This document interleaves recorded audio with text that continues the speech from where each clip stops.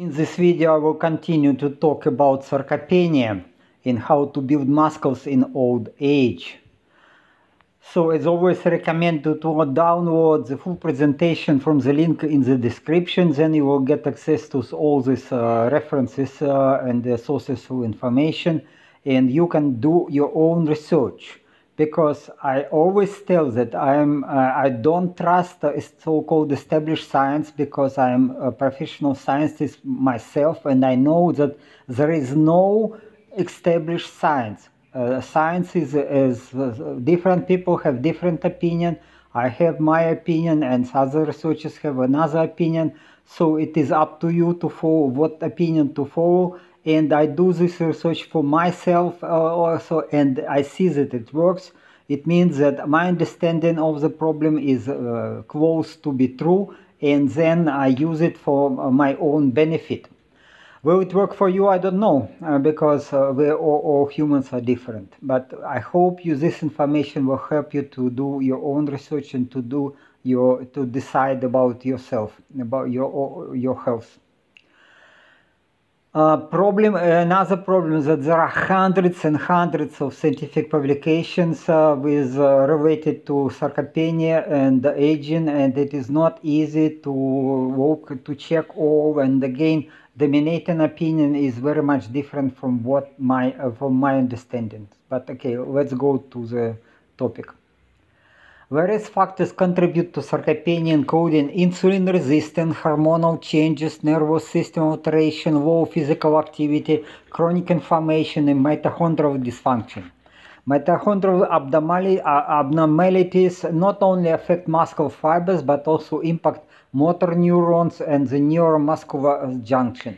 Chronic inflammation and the release of pro-inflammatory cytokines are associated with lower muscle function and senescent cell accumulation.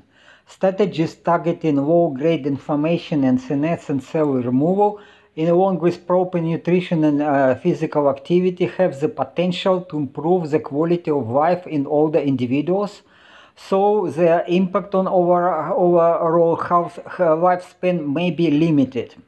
Senolytic drugs considered as promising intervention are approaching clinical trials aiming to eliminate senescent cells and potentially revolutionize approaches to age-related conditions. Yes, so I did myself. I use senolytic drugs. It gives some boost of energy, and it works actually. But again, it will not give you longer life. It is just give you more energy. But again, if what I do, I believe that I see the signs of rejuvenation of my body. And let's go into more details.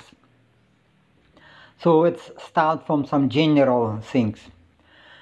The saying, women are born, men are made, and women are gold, men are iron, highlight a perceived societal privilege for young and beautiful girls, whereas young men seemingly start life in state of worthlessness. Yes, so we have to, as a man, I accept it.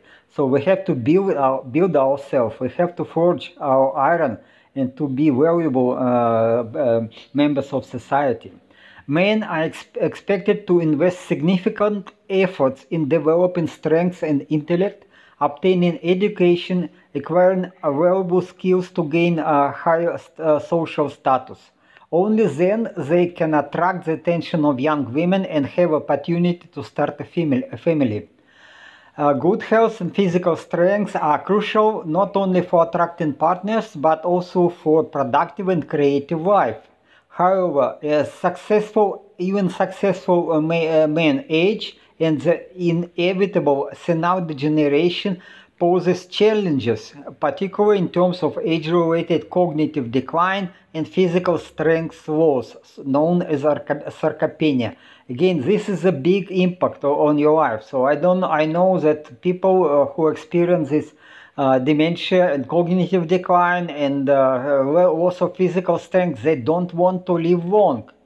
So, and my goal, as you probably know, many visitors to my channel know that my goal is to extend radical extension of my life, personal life, maybe to 1000 years, and also it should be in good physical strength, in good health, and with all cognitive abilities. So it's a little bit, I mean, as much as high as possible.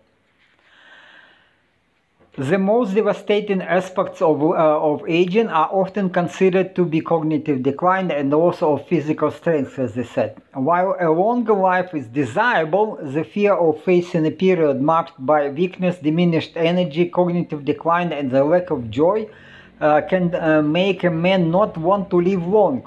I believe that humans can potentially live significantly longer, healthier, and more productive lives in good health. But how can we achieve such an ambitious goal? Let's go into the problem of muscle loss and sarcopenia in older people, because it is also a big part of the aging. Sarcopenia is defined as a progressive loss of muscle mass and strength associated with the natural aging process. This condition develops gradually, with typical muscle mass loss of about 3 to 5% per decade after age of 30.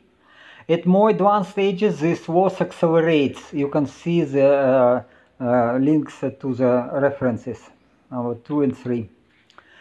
Recent data suggest various factors are contributing to sarcopenia, including insulin resistance, hormonal changes, neural system alteration, low physical activity, chronic inflammation, changes in muscular structure, and mitochondrial dysfunction. Mitochondrial dysfunction characterized by the loss of muscle mitochondria, mitochondrial DNA mutations, and an increase in the production of reactive oxygen species by mitochondria in conditions of hypoxia, which damage DNA, proteins, and lipids, and it is closely associated with sarcopenia. These changes may in turn alter mitochondrial dynamics such as mitophagy, fusion, and fission rates, and induce apoptosis of the muscle cells, which may also lead to net muscle fiber loss. These mitochondrial abnormalities not only affect muscle fibers but also motor neurons and neuromuscular junction. So you can go into details. It is quite complicated topic, I would say. But okay, but it is worthwhile to go and to make research. Interventions aimed at slowing down sarcopenia mainly focused on resistance training and or protein supplementation. This you will find everywhere. In popular website, it is just say, okay, you have to go to resistance training and eat more protein, but it is actually, you will see in my presentation, it is not completely, but in part it is wrong. Resistance training can accelerate your aging actually, and protein supplementation has no sense if you cannot digest proteins properly. So you have to do it smart way. Yes, we need proteins, we need dry protein, 2 grams per kilo of muscle weight, or I mean of the body weight. But and resistance training, you have to, it is not okay. It is resistance training is good for young people.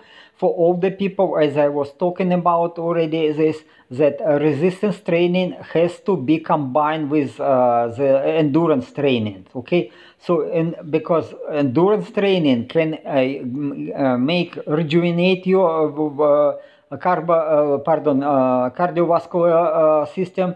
But resistance training actually accelerate aging, so you have to do it smart. And I did it not right way, and my muscles didn't grow. I cannot say sarcopenia was developed and I was in good shape, but yet again it is not a smart way to fight sarcopenia. And only if you do properly, then okay, then I see results.